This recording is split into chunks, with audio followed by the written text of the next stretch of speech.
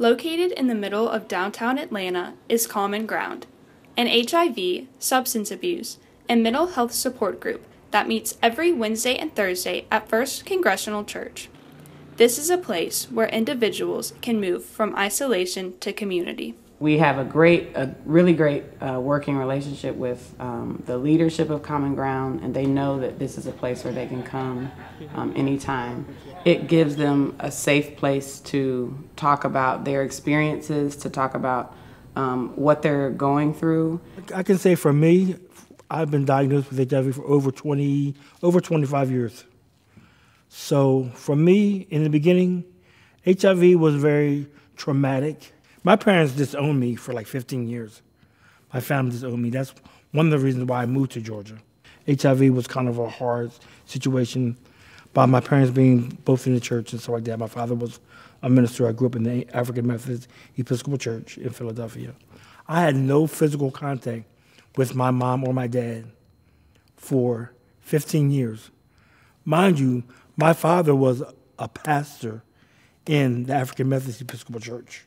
I went through a lot of trauma dealing with the church setting, dealing with HIV. For 15 years, I was really angry with my parents. I mean, it's gotten better over the years, but it's still, my family, they're better. They show love towards me, but it's still not the same. And I don't think it'll ever be the same because of my HIV status. My initial thoughts when I was diagnosed was, how did this get in my body? You know, am I gonna die? I had a brother who had also met his demise through being HIV. And right then, I felt in my heart God telling me, you shall live and not die, you know. And then the question was, well, if I'm not gonna die, why even allow me to have it?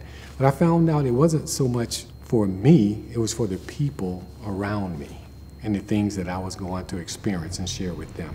They loved me at a time in my life when I didn't love myself. They poured love upon me and my spirit began to grow. It's been my strength through my battles with HIV. And it gives me the strength to face the challenges that a trans woman of color has to face on a daily basis. This group has helped me through many transitions. Transitioning into my womanhood, transitioning into my spiritual relationship, and how I can best use the gifts that have been given me. I'm able to help other people now. I started my own organization in 2001, and in 2011, President Obama gave me an award as a champion of change. Common Ground is more, to me, it's a family of people who have HIV and they understand what you're going through. Sometimes people can sympathize with you, but to really understand what a person dealing with HIV goes through every day.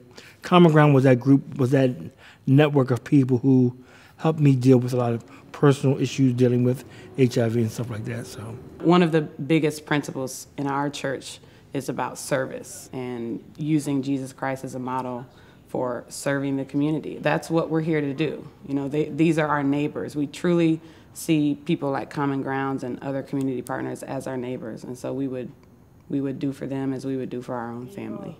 I mean, you cannot have, you know, your church doors just closed off and say who can and can't come through and who we will and won't help. It's really great. It's a wonderful opportunity which we really appreciate. But a lot of churches need to go by the example of this church as far as being open.